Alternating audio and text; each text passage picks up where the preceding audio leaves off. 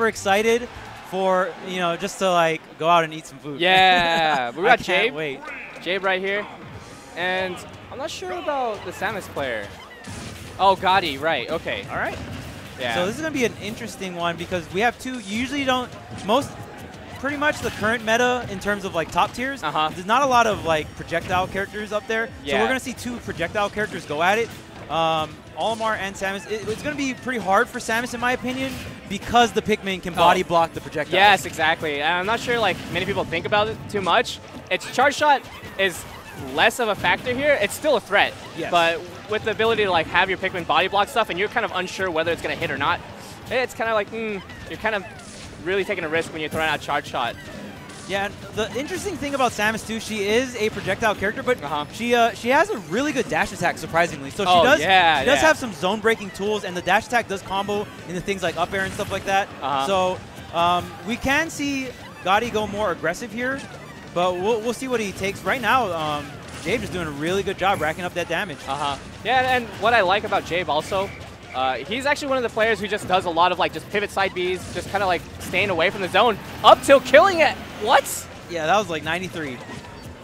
Was that sub 80%? Oh, he got hit up to 93. Yeah. Oh my goodness. And that up tilt is really strong, and it's a really good option to kind of like throw out at the ledge. Yeah, it has a lot of startup, but it's really meaty. Just takes up a lot of area. Yeah, and especially with those Pikmin. Man, hit on the other side with down smash. Purple Pikmin actually taking that stock 150%.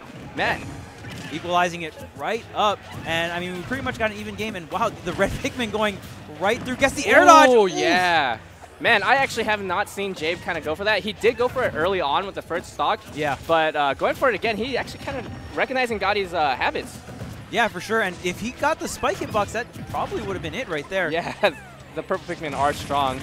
Nice. Good up B to get back onto the stage, but not really a good option right there. Jabe was definitely ready for something like that. Yeah, the ledge drop double jump fair is a really good option, but if you're ready for it, you can definitely punish it. And kind of a similar situation to the first stock. Oh, that's it. Okay, yeah, but Jabe is going to close it out this time. He's power shield forward smash, man. Yeah.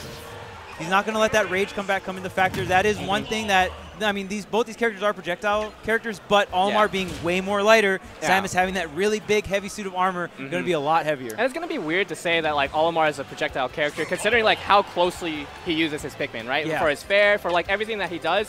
The only time it really feels like a projectile is when he's throwing out like the side B, right? Or a forward smash or down smash.